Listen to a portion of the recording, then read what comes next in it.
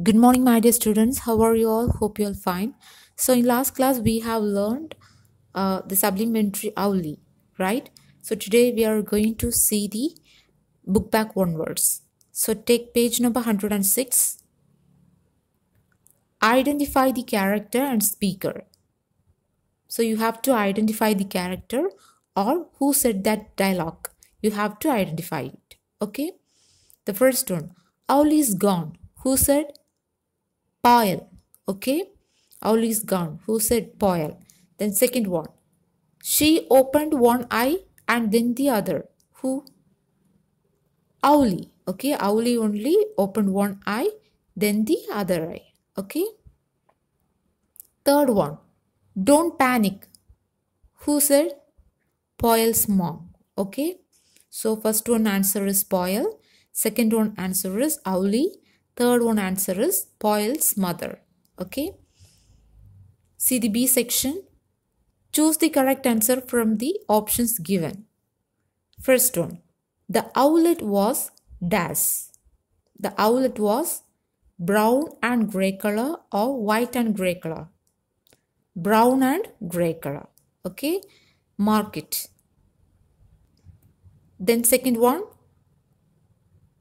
In Paul's family, they were all dash. Non-vegetarian, vegetarian. Vegetarian. Okay. Third one. The cage was shifted to the dash. Library or living room. The cage was shifted to the library. So the answer is library. So in B section, first one answer is brown and grey color. Second one is vegetarian. Third one is library. Okay. See the C section. Read the passage and answer the questions. So you have to read the passage and read the questions given below. You have to find the correct answer from the paragraph. Okay.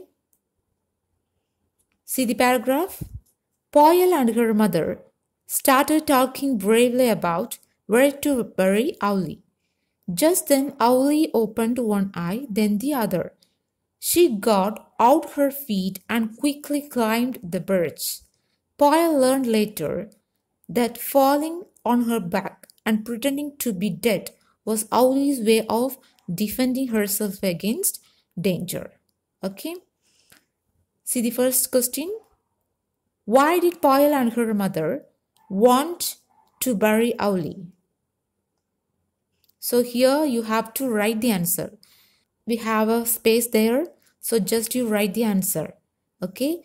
Paul and her mother want to bury Owly because they thought that Owly was dead. Okay. The second one, what did Owly do then? You have to mark it. The paragraph second line. Just then Owly opened one eye and then the other. Just you mark it. Just then Owly opened one eye and then the other. Okay. That is the answer of question 2. Third one. What did Paul learn from Owly's pretense? See third line in that paragraph. Paul learned later that falling on her back and pretending to be dead was Owly's way of defending herself against danger. Okay, that is the answer. Third one answer. Okay. See the D section. Rearrange the following jumbled sentences in the correct order. So you have to arrange the points. Okay. This is jumbled sentences. See the points. Paul's house was a home for abandoned animals. It was a small ball of brown and grey. She found an owlet in one corner. Paul's mother picked her up gently. Paul's mother opened the cartoon. One day they got a cartoon. So you have to arrange it correctly. Okay. So which one comes first? Paul's house was a home for abandoned animal. Okay. That is the first one. The second one is one day they got a cartoon. Okay, you have to arrange it correctly. That is very, very important here. Okay, so the second point is one day they got a cartoon. And the third one, what? Paul's mother opened the cartoon. Okay, and the fourth one is she found an owlet in one corner. That is fourth one. And fifth one is it was a small ball of brown and gray. And the sixth one is Paul's mother picked her up gently. So the answer is 154632. Okay. Paul's house was a home for abandoned animals. One day they got a cartoon. Paul's mother opened the cartoon. She found an owlet in one corner. It was a small ball of brown and gray. Paul's mother picked her up gently. Okay, this is the answer. And next E section, I have given you the two question answers, right? So move on to the G section. Write a caption for these pictures. One is done for you. So one is done for you. You can see the first picture. The small boy is helping the blind man, right? So the answer they have given you, help the needy. Help the needy. So like that you have to see the pictures and you just write the caption. Okay? This is the assignment for you. Just you do it. Okay? See the next section. Find the group name and write them in the blanks. One is done for you. So one is done for you. For example, elephant, tiger, lion, monkey. These are land animals. Okay? Like that you have to find out. First one. Eel, seal, walrus, she-horse. These are sea animals. Okay? Second one. Pearl, coral, conch, oil. These are sea products. So, products which comes from sea is called sea product. Okay? The third one. Submarine, ship, yacht, ferry. These are water transport. The fourth one. Kite surfing, scuba diving, parasailing. These are water games. Okay? Fifth one. Albatross, penguin, pelican, fish hawk. These are sea birds. Okay, the answer is sea animals, sea products, water transport, water games, sea birds. So I will give all these answer through WhatsApp. Okay, take page number 110, unit 2, prose. The title of the prose is When the Trees Walked. The title is When the Trees Walked. Look at the picture in that page. Describe it. The children are playing in the tree, right? A boy is reading a book.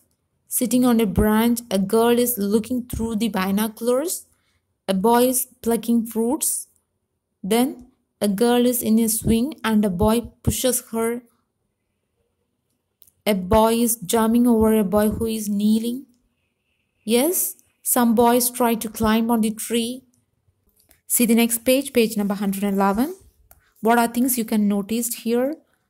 Two persons are speaking, right? So one is called the grandfather. The another one, that small boy, is called author. Who is author? One who narrate the story, one who say the story.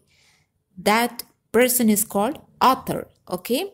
In this whole prose, I refers to the author. Author is the small boy, grandson. Okay?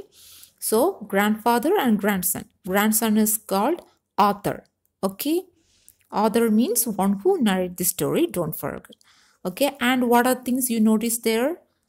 So, grandfather and grandson both are speaking. And you can see mango tree, lot of other trees, two houses, old house and new house. Then these two of them sitting on the veranda, and you can see a lot of flowers. Then fruits, butterfly, and the way you can see birds. Okay, so see the next page. First paragraph. One morning, while I was sitting beside grandfather on the veranda steps, I noticed the tendril of a creeping vine trailing nearby. As we sat there in the soft sunshine on a North Indian winter, I saw the tendril moving slowly towards grandfather. 20 minutes later, it had crossed the step and was touching his feet. Okay, listen. One morning, when the small boy and his grandfather were sitting on the veranda, the small boy, who is the small boy? The author, okay? The author noticed the tendril. What do you mean by tendril? That is the thread-like part of a climbing plant that is called tendril. Tendril of a creeping vine. Creeper, okay? Creeping vine. Trailed nearby. That means growing closely towards them. After 20 minutes, the tendril, you can see the picture, tendril, okay? The tendril crossed the step and was touching grandfather's feet, okay? See the next paragraph. There is probably a scientific explanation for the plant's behavior, something to do with light and warmth perhaps, but I like to think it moved across the steps simply because it wanted to be near grandfather. One always felt like drawing close to him. Sometimes when I sat by myself beneath a tree, I would feel rather lonely, but as soon as grandfather joined me, the garden became a happy place. Grandfather had served many years in the Indian Forest Service, and it was nature that he should know trees and like them. On his retirement, he built a bungalow on the outskirts of Dehradun, planting trees all around, lime, mango, orange, and guava, also eucalyptus, jacaranda, and Persian lilacs. In the fertile dune valley, plants and trees grow tall and strong. Listen, there is a scientific explanation for the plant's behavior. The plants need light and warmth. That's why it grow that side. Okay, which side? Near to the grandfather. But the other things, the plants wanted to be near grandfather. That's why it moves near to whom? Grandfather. Okay. Sometimes when the author sat under the tree, he felt lonely. But after his grandfather joined with him, the garden became a happy place for him. Whom? The author. Okay. The author is a small boy. Now we can see about the grandfather. Okay, grandfather served many years in the Indian Forest Service, so it was nature for him that he should know about trees, and he liked them very much. So grandfather liked trees very much. Okay, after grandfather's retirement, what he did, he built a bungalow on the border of Dehradun. So Dehradun is a place, okay, is the capital of India state of Uttarakhand near the Himalayan foothills. Okay, he planted lime, mango, orange, guava, and also eucalyptus, jacaranda, and Persian lilacs. Okay, so in that fertile dune valley, you can see the picture. In the fertile dune valley, plants and trees grow tall and strong. Okay. Okay, students, these two paragraphs are enough today because we have learned about the one words of the supplementary avli, right? So these two paragraphs are enough today. Okay, see the glossary. I have taken only one glossary. Okay, so see the first glossary. Fertile, able to produce a lot of plants or crops. Fertile, able to produce a lot of plants or crops. Okay, so hope you all understand these two paragraphs. Thank you so much.